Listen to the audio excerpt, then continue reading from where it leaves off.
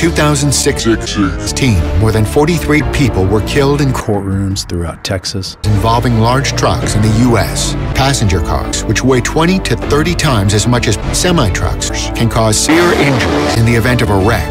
Tired and distracted truck drivers and defective equipment are common causes of trucking accidents.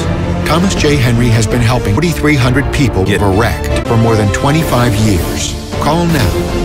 Over the last 25 years, I've fought injured people and families who have lost loved ones. Fortnite.